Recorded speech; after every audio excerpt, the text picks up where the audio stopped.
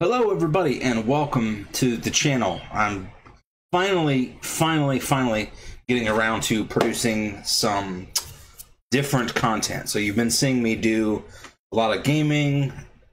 I've been doing a few talks here and there about, you know, IT and what I'm doing for my career, but this YouTube channel, this is what I'm really hoping to kind of become a second, you know, source of income. But also I really want to provide just a lot of information for you guys.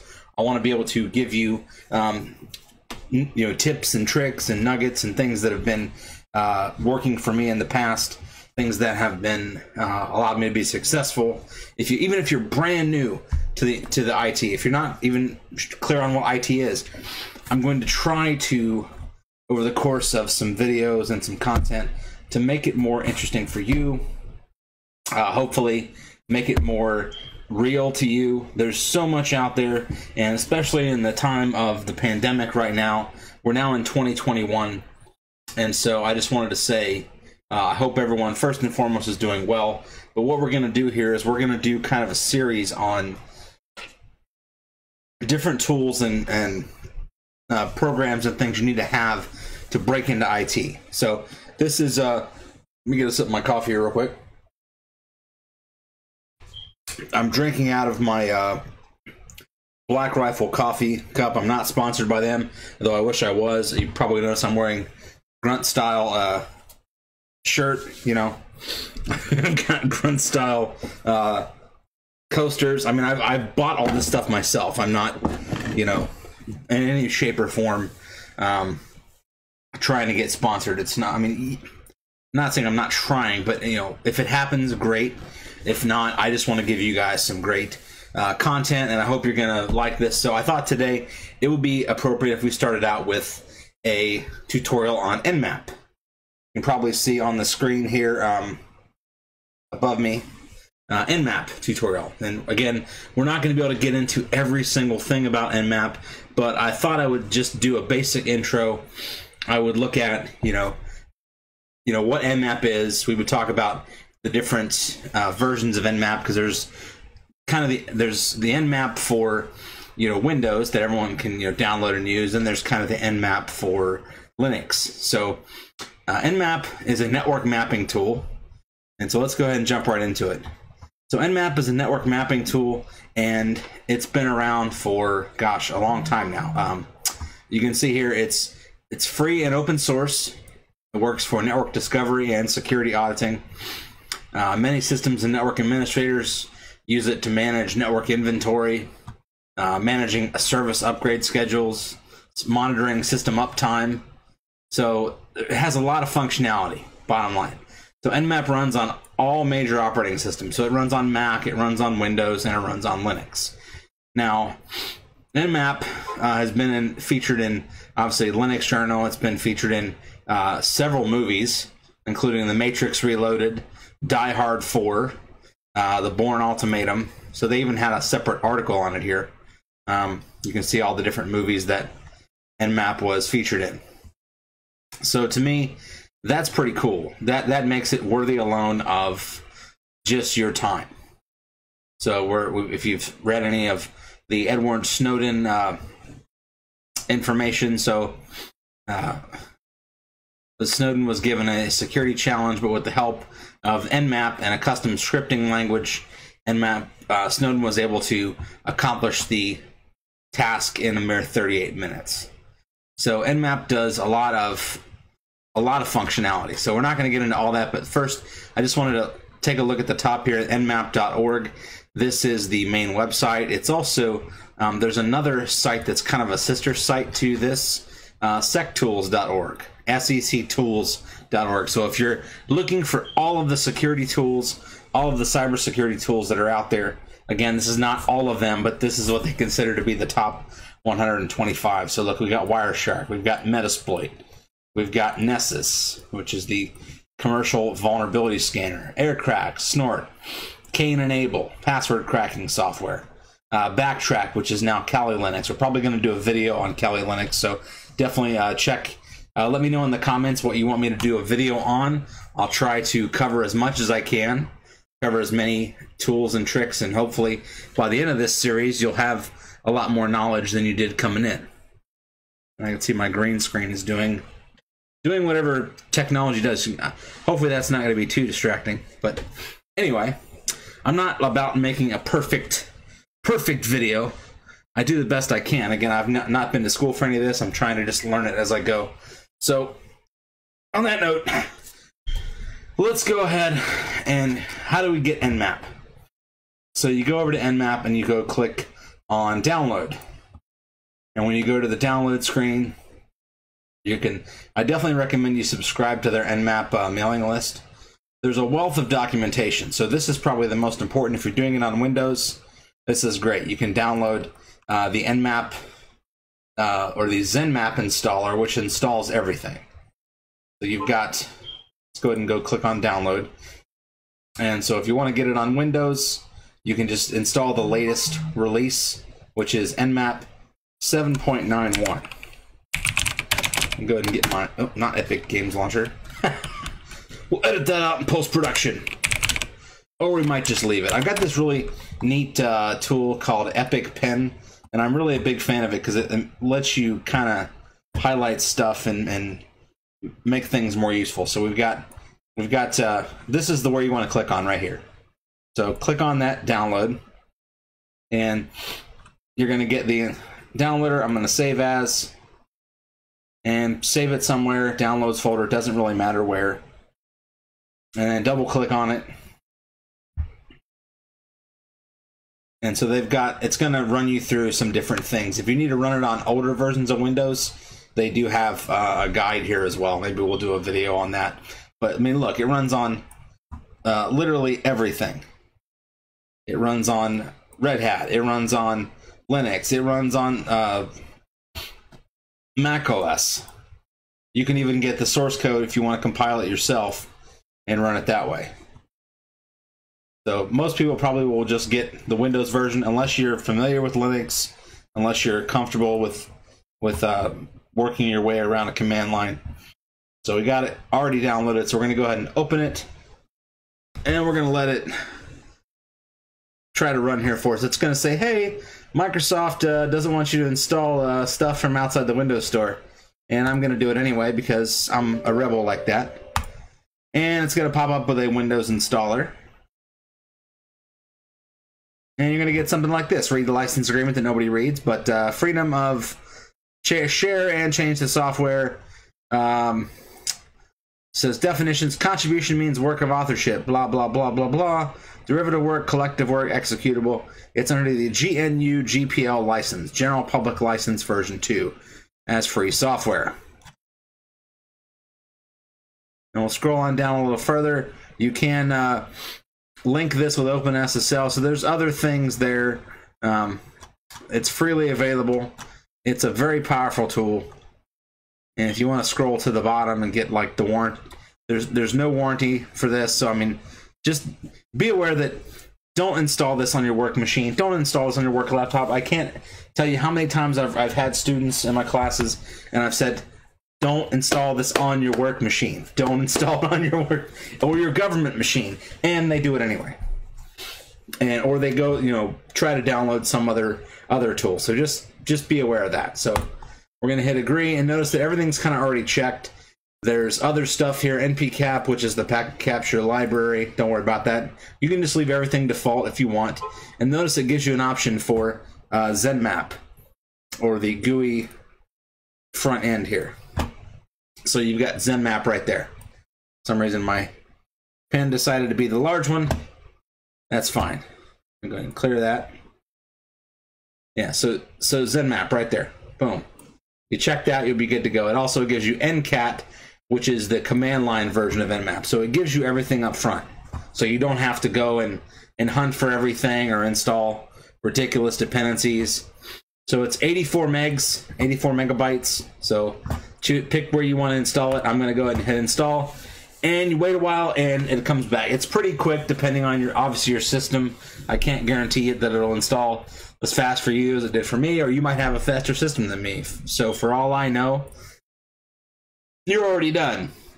So you got some options here. Do you want it to only be runnable by administrators, or if you need legacy support for some reason for Wireshark or something like that, there's that, or older versions of Nmap. So don't worry about that. If you have no idea what I'm talking about, don't worry about it. Just leave it as defaults and click next and install, and it's going to install the packet capture library that works with many other security tools. We'll definitely touch on this again. There's npcap, and then there's winpcap, and then in Linux it's called libpcap. So there's packet capture. Basically, it's just code that lets you download, or rather, not download, but capture packets. So here we go.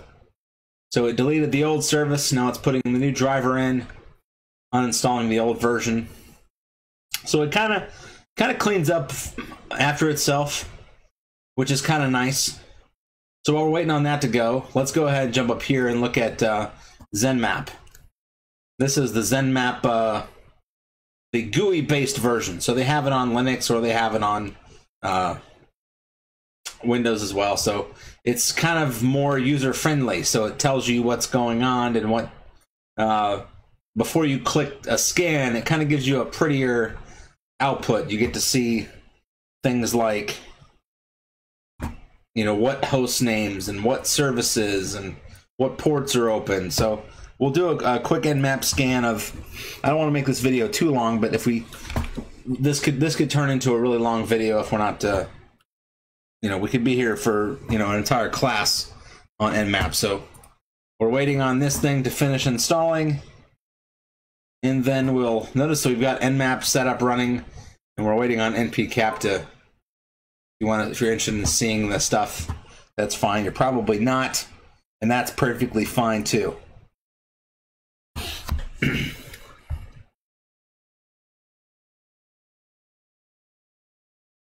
All right, we can see we're complete, and npcap has been installed. We hit finish, and then quickly Nmap will finish as well.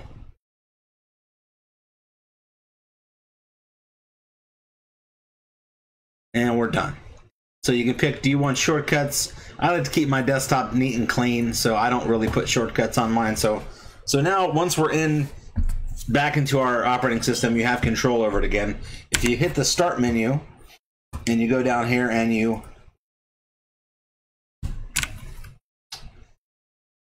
notice that you can go to all apps, and you'll see Nmap is available under its own folder. There's Zenmap right there. So when you install Nmap, you've basically got two options. You got the GUI version, and you've got the command line version. So the GUI version, or graphical user interface, let's go ahead and run that real quick.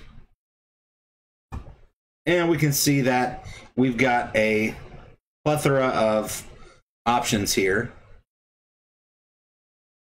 So this is Zenmap, so you can move it around, and it's perfectly fine, not going to hurt anything. So let's orient you to the left-hand side and the right-hand side. So left-hand side, this box is where you're going to put your target. What do you want to scan? And so if you can put in here like a subnet, or you can put in an IP address. So if I just put in my whole network, and I don't want to do an intense scan because that will take forever. Maybe I just want to do a ping scan. Notice I can click on the drop-down menu, and it will change. It's going to change this command here. So funny enough, that this command right here, this is what you're going to type in, and I can't draw a straight line to save my life, but this is what you're going to draw. This is what you're going to write in order to run your Nmap scans. So if you type this into the command line, this is actually a real command, and it works. So we're just going to do a ping scan, which is going to go out and say, find me all the devices on the network that are up. And notice we have a log here, and it says what version of Nmap it is, what time it started. I'm on Central Time, and we're going to wait for some output.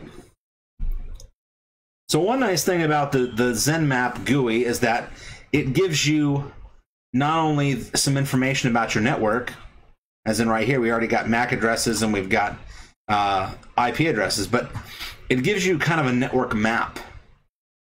So I'll show you what I mean by that real quick. So let's go ahead and Get rid of all this. So we got some tabs here. If I click on the other tabs like ports and host, that doesn't populate anything right now because we haven't actually scanned on any ports. Well, what is a port, you ask? Well, a port is simply just a place for information to flow through. A port is where the data comes and Nmap's able to read it. Nmap sends out some probe packets and some packets come back. So look at this topology map right here. It's really kind of small, and I don't know if this is like by design, or maybe somebody here can put in the comments if you know how to get this to appear at scale automatically. But you can click this, you can drag this around, and one nice thing you can do is you can actually zoom in on it, and then you can save the graphic and save it as a file. Once I actually get clicked on, yeah. So you can click on these different nodes and notice it's got different IP addresses. And it kind of expands and contracts as you go. And for some reason mine is not wanting to zoom in right now, but there is a control tab. Maybe it's not playing nice with me. Usually when I scroll in, it's supposed to go. But again, this is just, it's a nice little thing to map out your network quickly. There's better ones, but let's go over here on the left-hand side. Notice we've got all of the IP addresses. Now, these are all private, so don't worry about you got something like it's all a private network, so this is on my local network here. So let's go ahead and we now have an IP address. I'm just going to pick one at random. And we're going to go ahead and type in a command. We're going to change this up here from being the whole network. We're going to make this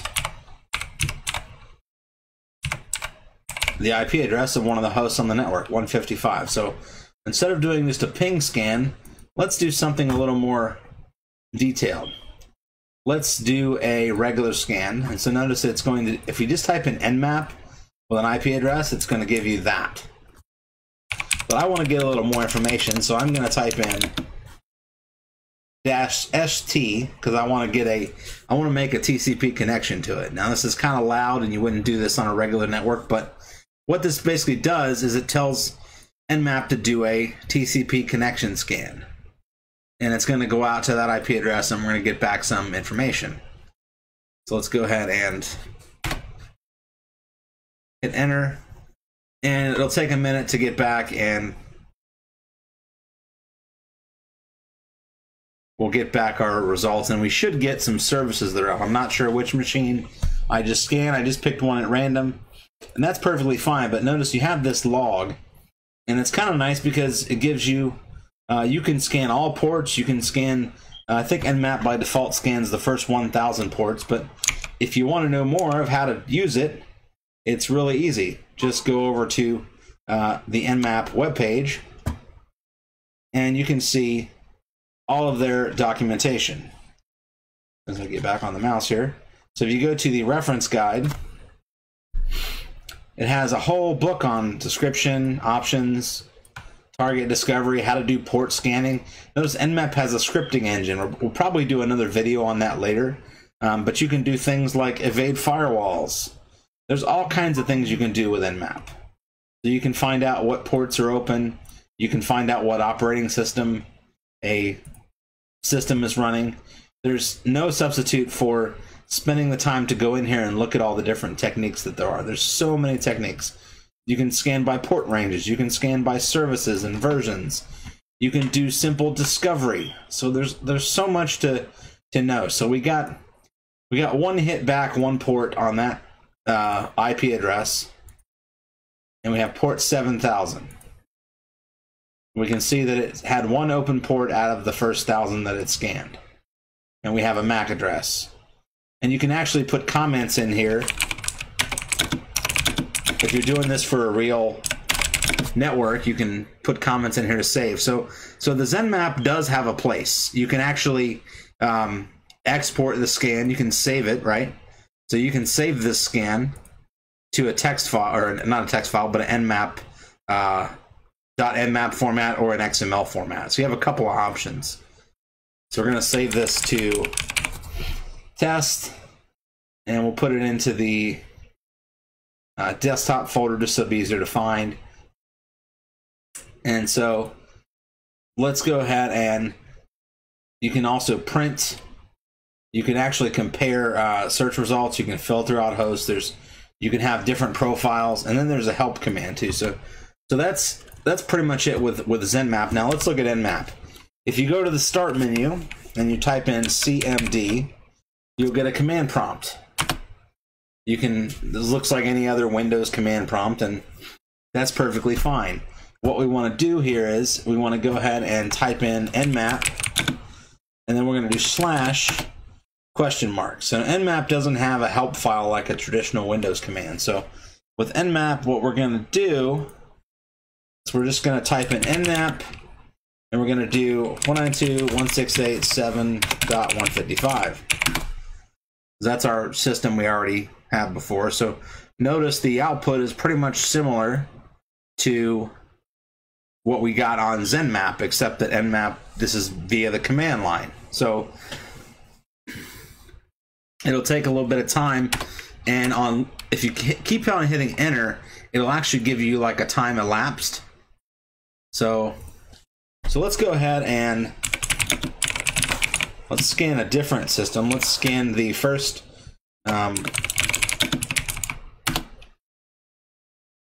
let me go look at the IP address of the system I'm currently on, which I can't remember what it is. 253. All right, so let's go ahead and we're going to do an Nmap-O, which is going to try to predict the operating system. Now, again, there's a lot more commands that we have time for in this short video, but I'm just showing you a couple of examples of things that Nmap can do, and it's very, very useful because it will make you better as a network administrator. It helps you find things on the network, and also you can use it to monitor your home network. So keep in mind also that it's not always exactly correct. There may be times when Nmap is wrong, or Nmap reports information that's not correct. And that's perfectly fine. So what did we get? We got 994 closed ports, but we got some open ports. We got some port 80, so that tells me there's a web server that's open. 135 to 139, those are telltale signs of a Microsoft Windows box. Again, we'll probably do another video on port numbers, just because it's critical if you're going to use Nmap that you understand some of the port numbers, but Nmap's also a good way to help you learn some of the port numbers. So we got Microsoft DS, or otherwise called SMB, server message block. We have a Microsoft SQL server, and we have 3389, which is traditionally remote desktop. And it tried to make a guess about what OS it is. So notice, even though I'm on the same network, it couldn't figure out what type of host was running. Let's try one more scan on that same IP. If we do 192.168.7.253 with an uppercase A, notice this uppercase A right here. So most of the Nmap commands are going to be the same. You're just going to change this part unless you're running some kind of script or something like that. So let me go ahead and hit enter. And let's see what we get. So it's going to go out and try to do service enumeration. And it's going to do a DNS resolution. It's going to do a few different things. DNS stands for domain name server. If you're not familiar with DNS, we'll probably talk about it in another video. But we're sticking with Nmap right now because I think it's a good tool to get your feet wet, to get you in the knowledge of being able to work with cybersecurity tools. Nmap's a great, and best of all, it's free. It's free. What else better can you do but that it's free? Okay, so notice this time we got a little bit different information. We actually got the host name, which is Alienware, because it's an Alienware computer. We actually got the DNS name, the NetBIOS name. We got the product version.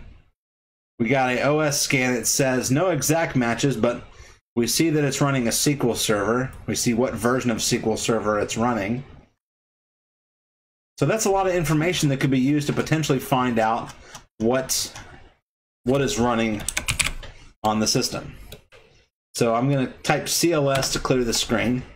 And I'm going to do one other program that comes with Nmap. We'll probably do a separate video on, but I wanted to show you Netcat. So Netcat, or NCAT, if it's on Linux, it's NC. But Netcat is kind of a Swiss Army knife of tools that comes when you install Nmap. And it has options to set up a listening service for a port. It can set up a basic chat server. You can send files with it. All kinds of stuff you can do with Netcat. I just wanted to include it here just briefly because we're talking about Nmap.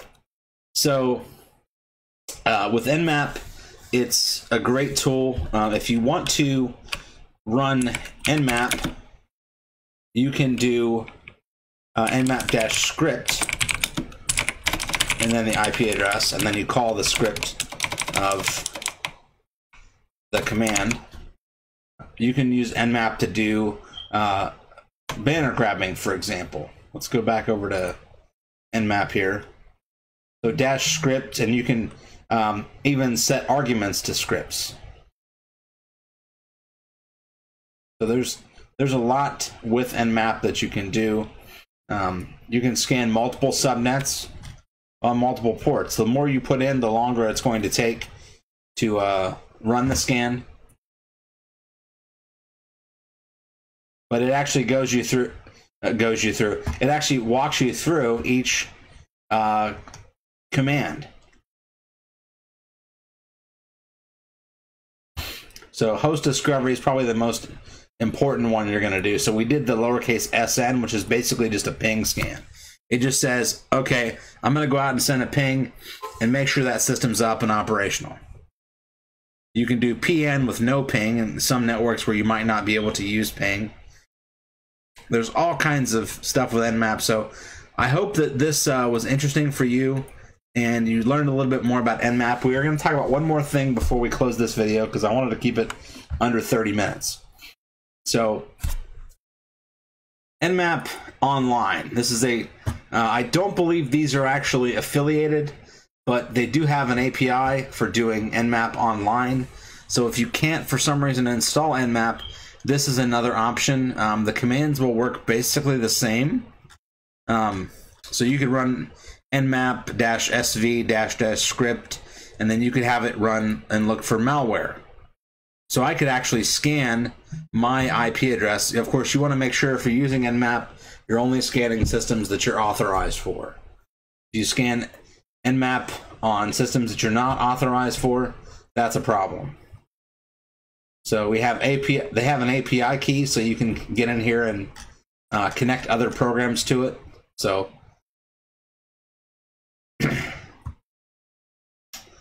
this is founded in 2019 by cybersecurity experts. It doesn't tell us much, but their logo is the robot eye,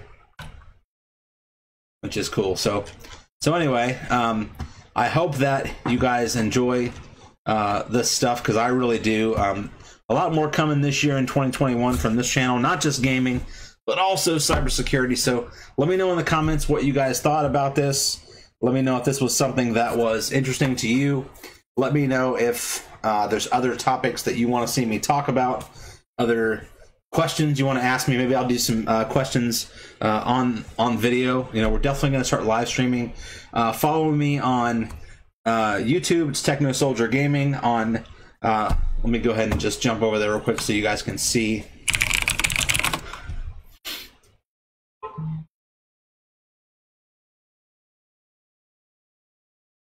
So Techno Soldier Gaming on YouTube. Definitely click that subscribe button. I've got a lot of gaming content, but the cybersecurity content is coming. On Twitter.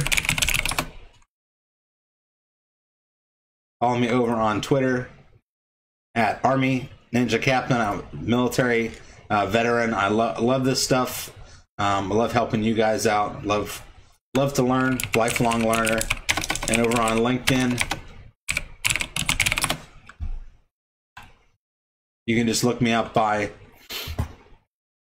my name, Chris Hefner. I'm a security consultant for Cyfirst. So definitely connect with me over on LinkedIn. So that concludes this Nmap tutorial. I kept it under 30 minutes. I appreciate you guys. Keep watching. Keep positive in 2021, and we'll see you guys in the next one. Take care.